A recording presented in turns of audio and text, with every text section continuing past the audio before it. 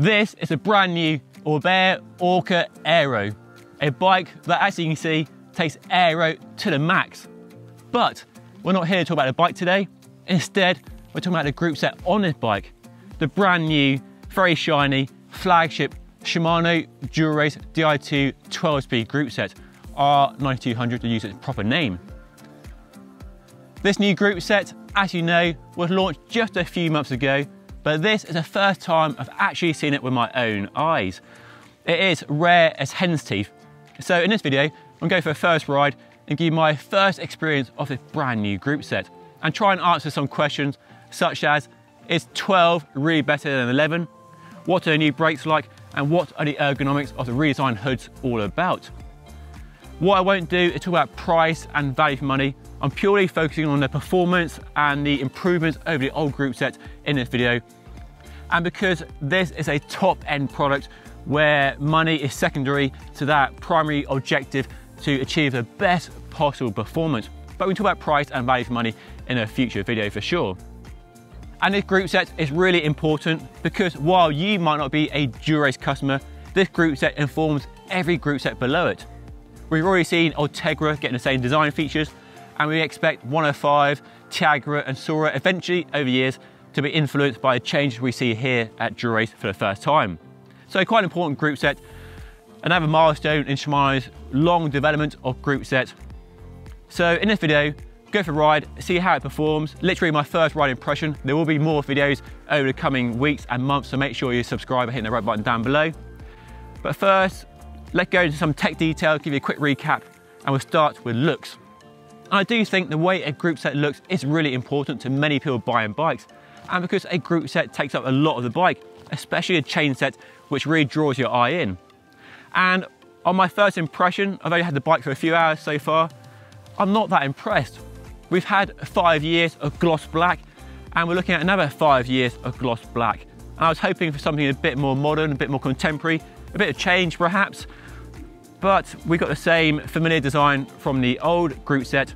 Although they have changed the design of the chain set, I'm not sure about these two ridges along the crank arm and the shape of the arms personally. I don't think it works quite as nice as the old group set, but I'm sure my stance will soften with time. I do like the more compact front and rear mexo. I think they're a successful move. And the smoother, curvier hoods look quite good on first impression, and the brake calipers are much nicer than the old ones. So overall, a better looking group set. It might just have been nice to have a few options perhaps, maybe a silver version alongside the black as well, but there we go. Let me know what you think by leaving a comment down below. With looks out of the way then, let's talk about some of the tech changes before we hit the road and go for a spin. So it's 12 speed, going from 11 speed. This bike here has a 52/36 chain set and an 11/30 cassette. There are bigger and smaller options available at both ends. It's a semi-wireless group set. So the shifters are wireless from the front and rear mechs, which are wired together to an internal frame battery. That internal frame battery gives a claimed 1,000 kilometer range, and the shifters are powered by a small coin cell battery like SRAM, and they last for up to 2 years according to Shimano's claims, but that's something to test over the long term. The rear mech now has a very neat charge port built into it, the small door here to charge it up, so much easier than the old way of doing it, either down tube, handlebar, or the old module underneath the stem. And there's now Bluetooth baked into the group set, so you can very easily connect it to your smartphone, get the latest firmware, customize how it works, and other things you can do from there. And the group set is still available with rim brakes, although we have the disc brake version here because, as you know, I prefer disc brakes. And there is no mechanical version anymore, it's Di2 electronic all the way. Shimano also launched new wheels as part of a new group set update, which sort of got lost in all the news around 12 speed and semi-wireless. These are the brand new C50s, so a good fit and forget option, a good all-round wheel set for climbing, racing and just riding generally. The main news is they're much wider than before, so better for wide tyres that we have here, 21 millimeters internally. They're also tubeless ready. They're using a hook bead, not a hookless bead, so better compatibility with other tyres. And I'll talk about the wheels more in a future video. But now let's go for a spin and see what the group set is all about.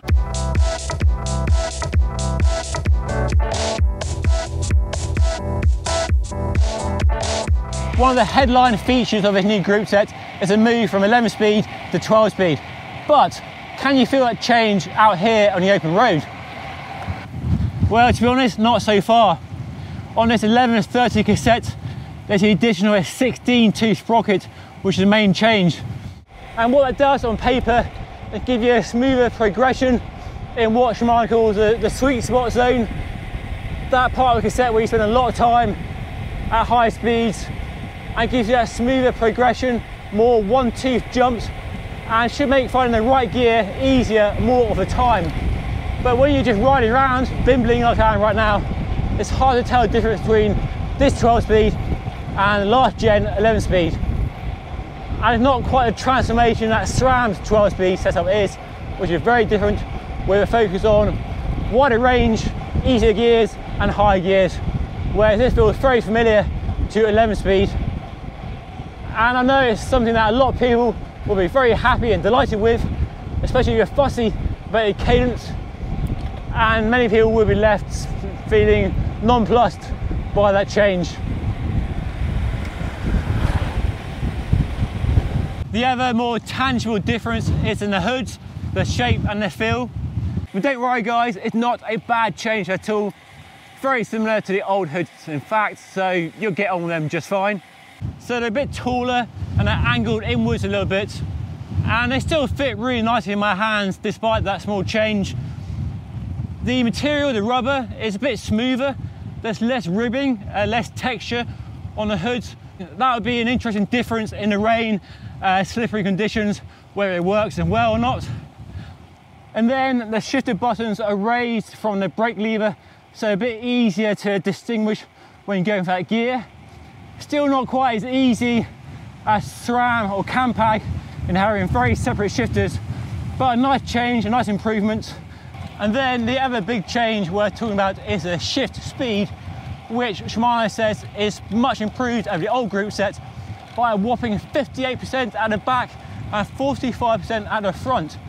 Now, old Shimano Dura-Ace, or current Shimano Dura-Ace, wasn't a slouch when it came to shift speed, definitely the benchmark. Shimano has a great reputation for front mech shifting performance, but this new one is even better. It's warp speed fast. You can shift down from the big ring to the little ring and back up to the big ring in a nanosecond.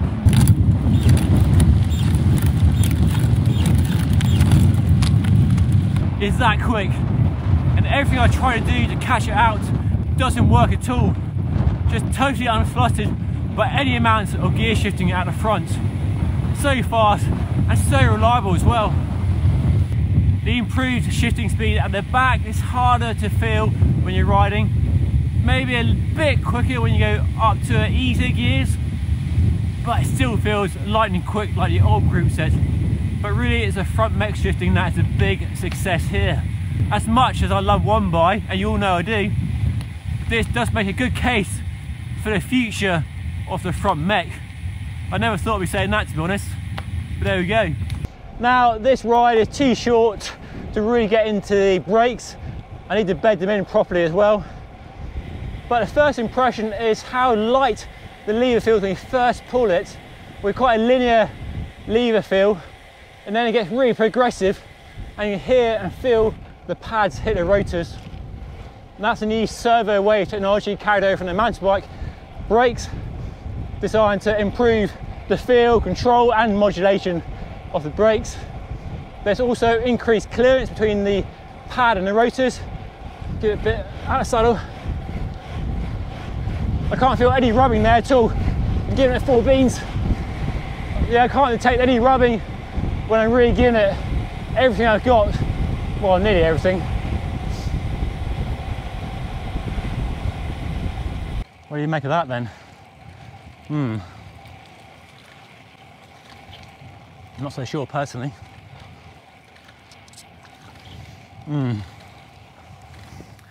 So there we are then, my very first ride on a brand new Shimano Dura-Ace Di2 12-speed group set, and hopefully gave you a flavour, a taste of what the new group set is like to use, but a very limited first ride.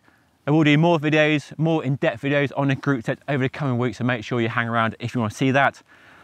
But hopefully I've given you an experience of what it's like and answered some questions you might have, and I'm sure there's loads I've missed, so let me know by leaving a comment down below. What is bloody impressive though is that Shimano has taken a group set that many of us considered to be perfection and made it better in a number of areas. And while some of those improvements might not be a big deal to you, I'm sure they will be to other people. More gears, faster shifting, better brakes, ergonomics, easier charging and Bluetooth customization. So quite a few changes, better shift speed, that reliability of shifting under any situation, and the better brakes that all on first impression seem to stand out as the best features of this new group set. And yes, I know it's an expensive group set when you look at the retail price of it, but the good news is there's already an Ultegra version, and that's very exciting as well. Hopefully I'll get a chance to ride that, because that gets all the same technology we have here. Anyway, that's all for now. Hopefully you enjoyed watching the video, and if you did, make sure you hit that like button and don't forget to subscribe as well. All right, I'll see you all again very soon. Thank you so much for watching.